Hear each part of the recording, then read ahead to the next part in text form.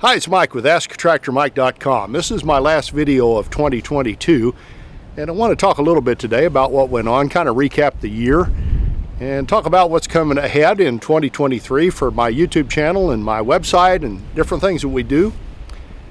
First off, 2022 was a year we kind of got back to normal after the COVID mess. And after being cooped up and not being able to go places, we kind of got out and were able to do stuff.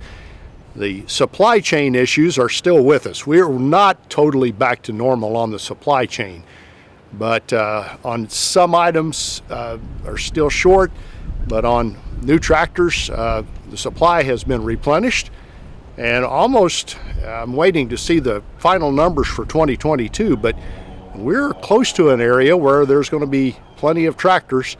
And maybe we can go back to bargaining a little bit when we buy one. We'll keep a close eye on that in 2023. You know, nobody that sells tractors really wants to bargain. They'd rather sell for full price.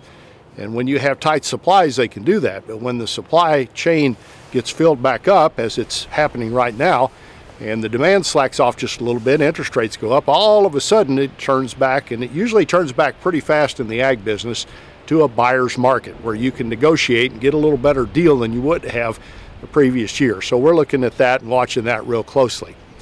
Looking back at 2022, some things that happened with me. In March of this year, my business grew to the point where I could hire a salesperson. And I got Brian, who you've seen in some of my videos, and really enjoyed working with Brian. He and I see the business really close to the same. And we worked together for 5 years in the dealership world, and he was one of the best sales guys I've ever met. His follow-up is incredible. If you're looking for a product on my website and you've got any questions whatsoever, just shoot an email through the website, and Brian will get right back with you. His follow-up is better than any salesperson I've ever been around. So that happened in March, and we've been working together for 9 months now, and I hope he's as excited as I am about where we're going. But it's been great having somebody on board. You know, I started an online business, and then COVID hit and everybody started ordering everything online. And for 2 years, it was a little crazy in my life. And that got a lot better this year when Brian joined our team. The other thing that happened in late June of this year, I got to go to the Pacific Northwest and appear at Brim Tractor's open house. They had open houses at 4 different dealerships that are a part of that family, and got to meet a lot of great people, a lot of great viewers, and interact with the Brim folks. And I always love doing that, getting out and being among dealers. I really enjoy being out with farm equipment dealers because that's where I've spent my career, and it's always good to catch up on the gossip and hear how things are going in their world. So I got to do that in late June and early July and see a part of the world that is absolutely gorgeous. If you've never been to the Pacific Northwest, especially out toward the coast, you need to go. And then I got to travel again in November of this year. Got a call sometime in October from the folks at Lube Shuttle, and they said, we'd like you to come work our booth at the Royal Agricultural Fair. And so I was in Toronto, Canada in November, and normally that'd be horrible. But this year it was unseasonably warm, and there was a big full moon over Lake Ontario, and it was awesome.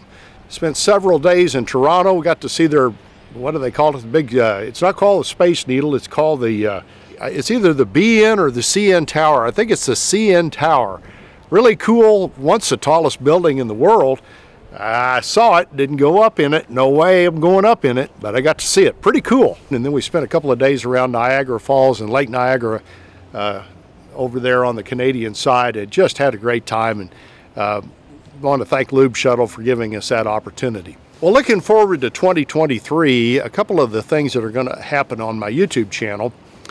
First off, I'm very committed personally to preserving some of the history of the farm equipment world. There's a lot of information in the tractor business and the equipment business that needs to be preserved, and I'm not sure it's being done properly. And there's a lot of history and a lot of folks that were involved in making that history that is going to be lost if someone doesn't work on preserving it. And that's one thing I'm probably going to be doing in 2023, because I think it's important that we get a video record of what went on in the equipment business to get from having all of these manufacturers that all came together and now we have just a very few. So I'm going to be doing that this year. As a result, I may not be doing a video every single week. I've done a video a week for like, I think 8 years. And sometimes videos take a little extra preparation and some travel. So if I miss a week once in a while, don't think I've died. But I'm going to be preparing for doing some more in-depth videos about the history of the farm equipment business and how we got where we are. Another thing I'd like to do, and this is kind of tied together, I'd like to get out and travel, maybe meet some of you folks. I've got some viewers that have written to me and said, you need to come by and see our place in South Dakota or in Czechoslovakia, or that's not the Czechoslovakia, but the Czech Republic, or someplace crazy. And I doubt if I make it to the Czech Republic, but some other places around the country where you guys have settled and you've watched my videos, I'd like to get out and see you and hear your story and preserve that on video. And finally, with my website, you know, I make my living really with a website, online business, selling unique products. And sometimes you guys get on me, and I get that, about trying to sell a little bit too much on YouTube. And I watch people all the time, and I'm like, I get it. When you try to sell, you kind of lose a little bit of the credibility, but you also got to pay the bills. You know, in a niche market like this, with the YouTube channel I've got and the subscriber base I've got to do something to supplement my income, and having that website is cool. And I try to keep it. I don't sell everything on there, but the products that are maybe underrepresented or confusing to the average person, I like to change those and get them where you can order them and get the right thing. Some products that were underrepresented, people didn't know were available, that'll help you be more productive with your tractor. I have those on there. I don't have everything known to man on there. I've resisted the temptation to do that. But I've got some new products coming. Number one, that'll make your world easier if you need to order them. And number two, that'll make your tractor owning experience more productive. We're coming out with some updates on some existing products and some new products that I'm really excited about. Finally, today I'd like to close with a pretty big thing that happened on my YouTube channel this year. You know, 100,000 subscribers is a big deal in the YouTube world. It's not a big deal like viral or anything, but in the niche market that I serve, hitting 100,000 subscribers was a big deal. And we did that this year. I think it was in June or July.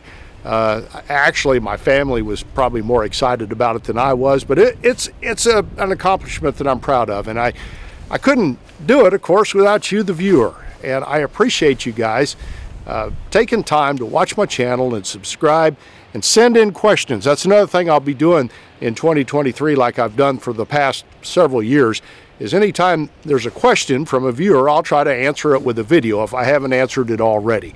And so keep watching, keep subscribing, keep those cards and letters coming if you've got questions about tractors. I'm a safe place where if you've got a question that you think is a little bit dumb and you don't want to be made fun of, I guarantee you I don't ever look at a question as being dumb, and I never berate the person that wrote it. You got to learn somehow, and I appreciate folks that want to learn more about their tractors and equipment so they can get more done and be more productive. But I do appreciate all you've done for me in 2022, and I look forward to the future in 2023 and beyond, and hopefully I'll get out a little bit more and be able to meet some of you on the road. But I appreciate you watching, and I wish every one of you a tremendous 2023. Thanks for watching.